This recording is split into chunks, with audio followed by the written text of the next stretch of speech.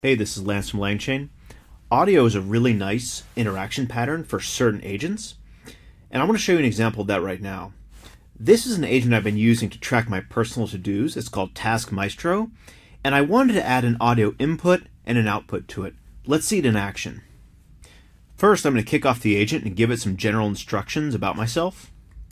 Hi, my name's Lance. I live in San Francisco with my wife and 1-year-old.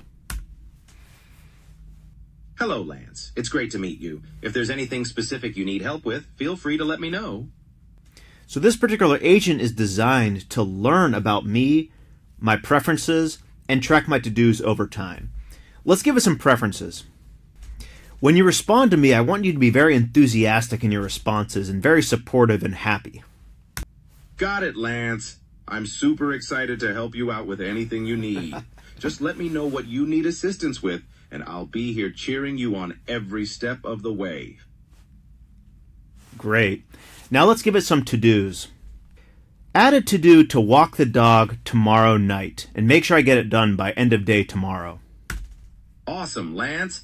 I've added walk the dog to your to-do list for tomorrow night, and it's set to be completed by the end of the day. You're going to rock this. Remember to set a reminder on your phone.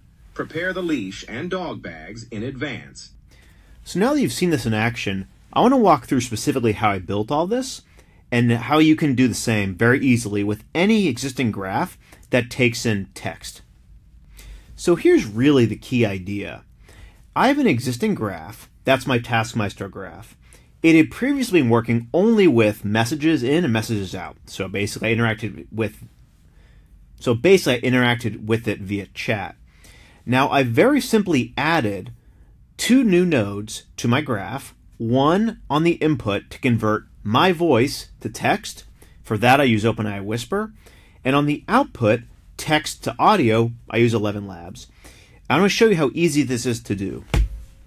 Now there's really 2 main concepts here. The first is this core mAIstro app. Where is it?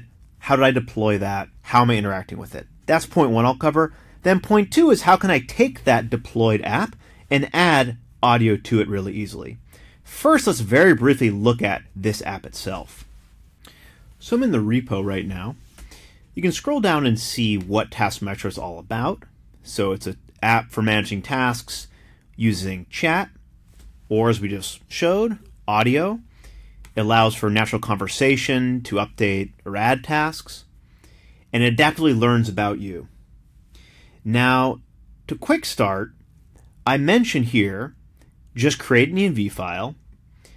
The easiest way to deploy this is just download the LangGraph Studio desktop app here, and you can create a deployment through that app just by loading this repo directly.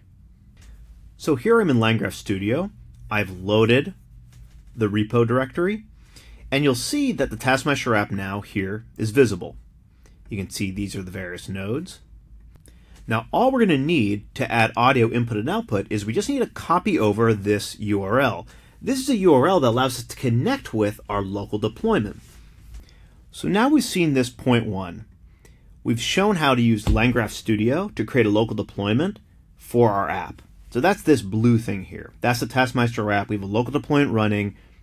And it's accessible to us via the URL that we got from LangGraph Studio, which I'm adding right here. Now let's see how to actually connect with this and build the audio input and audio output. So here I am in a fresh notebook. All I've done is I've basically ensured that OpenAI API key is set for Whisper, and I've also made sure that my ElevenLabs API key is set. That's all I need. Initialize OpenAI client, initialize ElevenLabs client. That's it. Now here's the thing that's nice and super simple. Remember that URL we just grabbed from Studio? Just add it here.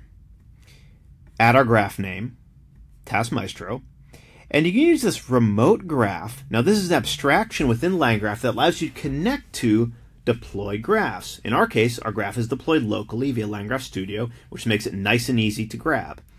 Now there's other deployment options for LangGraph, including LangGraph Cloud. If you had a cloud deployment, you can add it just as easily by supplying that cloud URL. But I'm using local for now because local is free and very simple to get started. So what do I want to do next? I want to take this remote graph and I want to add two new nodes to it. One is that audio to text, pass the text into my graph, get the output from my graph, convert to audio. So let's do the first one. Here's a function that will serve as a graph node that's basically just going to record audio until I stop using return. So all that happens in here, it's super simple.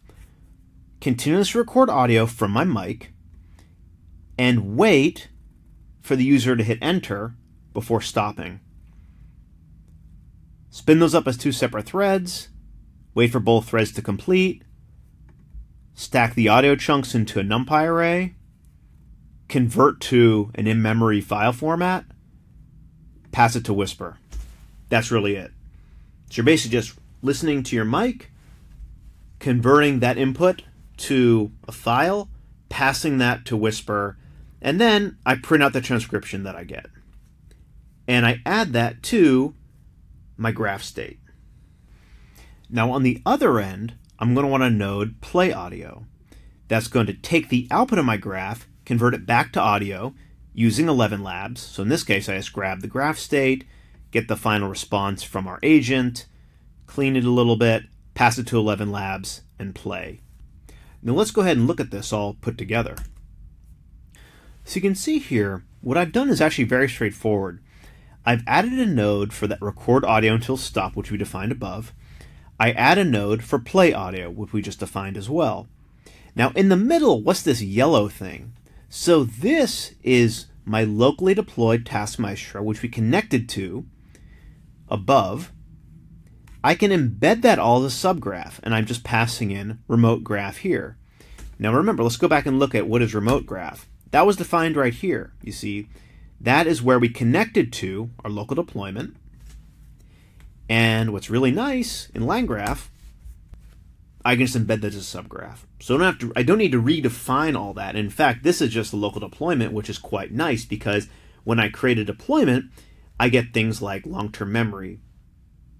And that's because each LangGraph deployment comes built in with Postgres for short-term and long-term memory storage.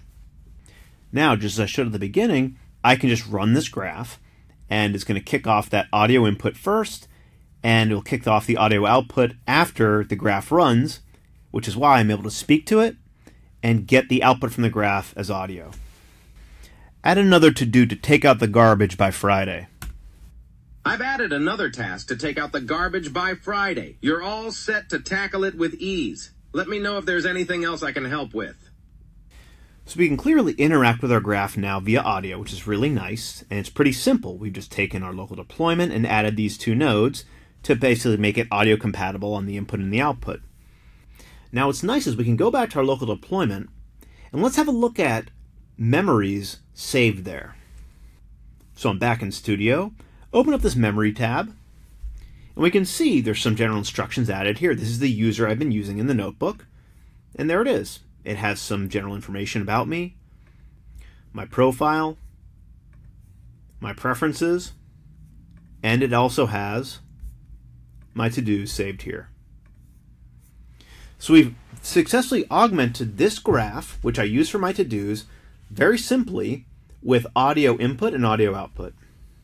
So just to recap, if I already have a graph that takes text, for example, chat, as input and output, I can pretty easily augment it for audio. And as I just show here, I just simply, in my case, create a local deployment, create a new input node that goes from audio to text, and a new output node, text to audio. And I very simply then take the text I derive from the audio, pass that in as a message. Likewise, take the message out from the agent, convert that to audio, present that to the user. Very simply retrofit to my existing graph to make it an audio UX. So all the code will be accessible in the description in the video below. And also, if you want to learn more about the mAIstro app itself, we have a whole module in LangChain Academy just focused on long-term memory and building that app in particular. Now also, if you want to learn more about deployment, for example, locally or to cloud, Module 6 of LangChain Academy focuses all on LangGraph app deployment. So you can really dig into those topics more if you're interested. But for now, I just want to showcase that it's very easily to take a deployed graph or any graph in LangGraph and very simply add nodes to convert audio to text on the input, text to audio on the output, effectively retrofitting it to be an audio UX. So I hope this is helpful, and have fun. Feel free to leave any comments below.